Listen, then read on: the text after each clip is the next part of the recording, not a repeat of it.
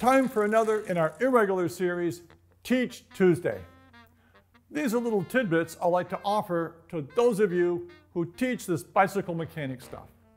You might be service managers, teachers in a school, heck, even parents are known to teach a thing now and then.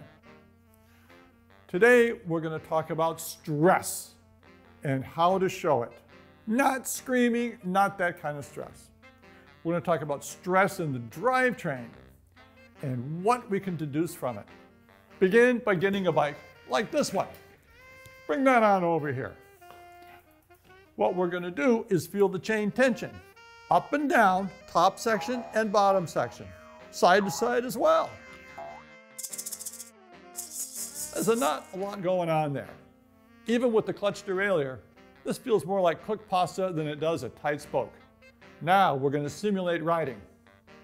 Lock the front brake and push on the pedals. Now let's check again. Check the top. Tight. Oh, yeah. Check the lower section. Still stress-free. Well, the stress of riding is between the top of the rear sprockets and the top of the front sprockets.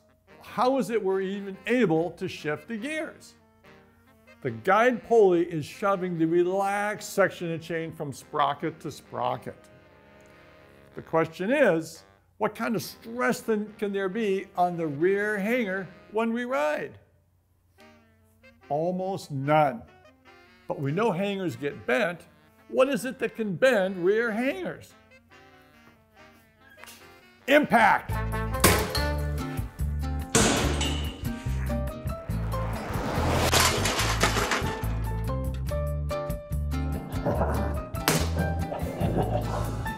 Crashing, smashing, things hitting you, you hitting things, those are the types of things that can bend a rear hanger. Not the plain old stress of riding.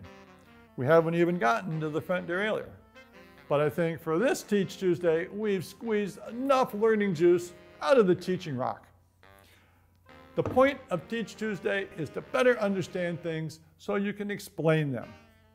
Understanding the stress in the drivetrain will help you with stress management.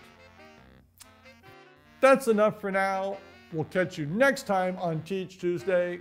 And for now, relax. Impact! Oh, Rocky.